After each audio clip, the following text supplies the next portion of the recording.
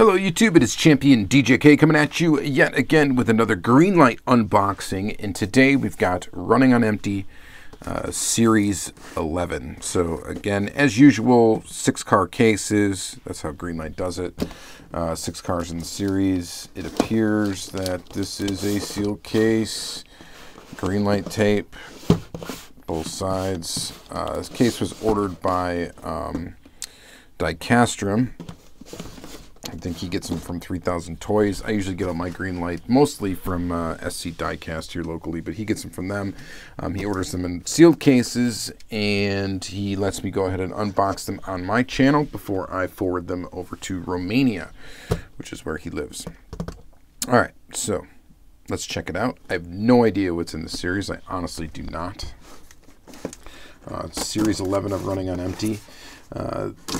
Yeah, I don't know. I have no idea what's in here. So this will be kind of exciting. And if you don't know what's in here, we'll be discovering it together. I'm just going to pull them out one by one. Of course, we do have a chance at a chase, which is always pretty cool. And we've had some pretty good luck with these Greenlight cases getting green machines. So we're going to start with the 2020 Nissan 370Z Coupe. And there it is in Golf livery. So if you're a Golf livery fan, this one's definitely for you.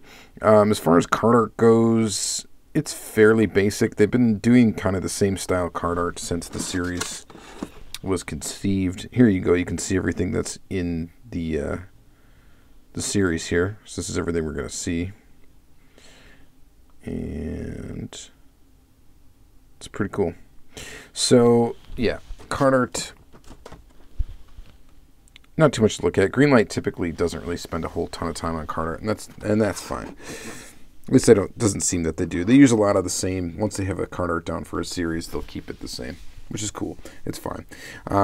So here it is, the Nissan. They used a reflective paint back here for the taillights. That's kind of an improvement. I don't think I've seen them use that before in this car.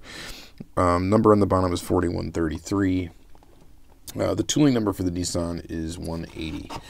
The reason why we talk about tooling numbers sometimes and why I try to find them is that kind of gives you an idea of the age of the casting. Now, we know this is pretty much a brand new casting for Greenlight, but of course the higher number of the tooling, the longer, the least amount of time the casting's actually been around. So this is pretty cool. Another Golf livery car for you Golf livery fans. Ooh, the next is this 1967 Jeepster Commando Off-Road. I gotta say, this one looks pretty cool right off the bat. I should preface too that usually I don't really collect the Running on Empty series because I like plain cars, not necessarily with a bunch of, you know, Goodyear livery or Golf livery. Golf livery is cool, but you know, mostly I like to get like stock models. 2916 on the bottom of this one. This is a newer tooling as well. And man, this looks cool. This looks really cool. I like actually the nice like silver. It's shiny. Metallic silver tampo action. Or whatever graphic action, however they print on these cars. The wheels look pretty cool too, I must say. And that extra stuff in the back looks nice as well. I think I've got one example of this tooling so far, and I don't think it has all these little accessories on it, so I think that one's pretty neat. Let me know what you guys think, but I like it better than the Nissan, and I'm not a Jeep guy. Alright, next we get the 71 Ford Club wagon. BF Goodrich. Now, you know, I'll probably end up getting this one because I collect these vans. I like these vans too much. And the Ford Club wagon is a pretty much brand new tooling for Greenlight as well. 1443 serial number on this one. And like I said, you know, the car art's pretty basic. So you've got, if it's a tire company, you're going to have a stack of tires. That's why at Goodyear we had that. If it's a, you know, gas station or whatever, a fuel company, it's going to be this old school gas pump looking thing. So that's how they do the artwork on these. So this is pretty cool. Not the best version of this van to come out so far, in my opinion. Just because, like I said, I like more stock-looking vehicles. But this is such a cool tooling, and they did such a great job with the tooling that, you know, it's hard for me not to want to get all of them, just because I adore vans, right? So we're going to put that in the neat pile. I'll probably end up getting it. And next is this. Look at this, the 1959 Austin 7. Little mini Cooper in shell livery. That actually looks pretty awesome.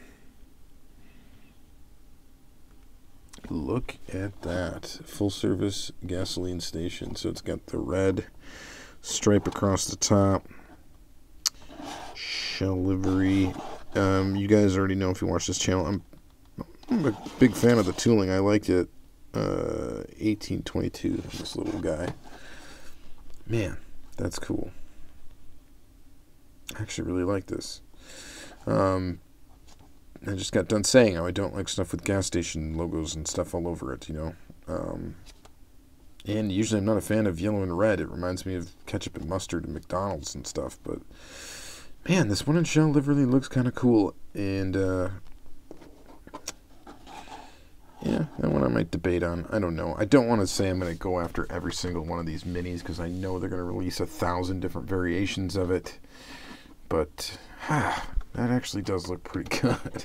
And seeing a bunch of minis piled up would actually, I think, look pretty awesome on display.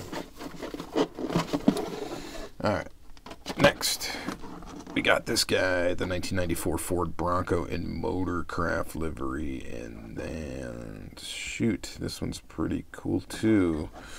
So, Motorcraft quality parts, a little bit different card art for that. You get like an oil filter, an air cleaner. I don't want to like it, but I do like it. I've got like the F100 lifted truck in like almost the same exact livery. It looks good. It's got a trailer hitch on the back. The wheels might be a little bit small. The tires look maybe a little bit small. This looks pretty good, guys. Alright. 1134s on the base of this thing. Yeah, I'm going to have a hard time probably not picking this up. Yep, for sure. I think it's pretty cool. Alright, so that's 5. So we have one left. And it is not a green machine. Alright. Barnall. Cool. Add it to your motor oil. Barnall Oils and Additives. And this is a 1972 Chevy Nova. Man, does this one look pretty cool too, actually. Oh, that black and yellow looks good. I won't get this one. I probably won't get this one. 740 is the number on the base. But darn, it actually looks really good. The front end looks good. So this is a relatively new tooling as well. Let me see the tooling number. It's like 179, I think. Yeah, 179. Actually, you know what? This whole set is like pretty much new toolings.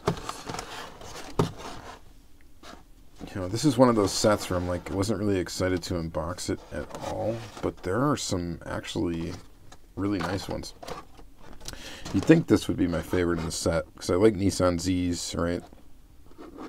And I enjoy golf livery in it here and there, but it's not. I am having a hard time now. This looks really good. It really does. I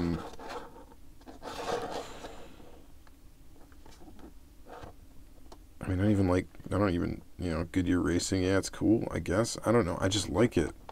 That kind of silver paint right there. Just, I don't know. I think it looks good. It looks like a really cool Jeep. And this also looks really good. I don't know. I guess if I had to pick a favorite, even though I probably won't get this one or add it to my collection, I think it looks absolutely fantastic. The one I probably will end up adding to my collection is this one. And I'm also going to have a hard time not adding this one and also not adding that one. So that's like half the set right there. But pretty darn cool, I must say. All right, and that's going to be it for this series. So this is Running on Empty Series 11. And I would say it's a good one. It's definitely got, I love that it's got pretty much all new toolings in it. And I think it looks quite fantastic. So, guys, let me know in the comments which one of these you are going to pick up. Are you going to pick up any of these cars? Do you agree with me on sort of like the ranking of things? You know, yeah, let me know. Let me know in the comments down below. All right, thank you guys for watching another Greenlight unboxing. Hopefully you enjoyed it, and you guys have a great day.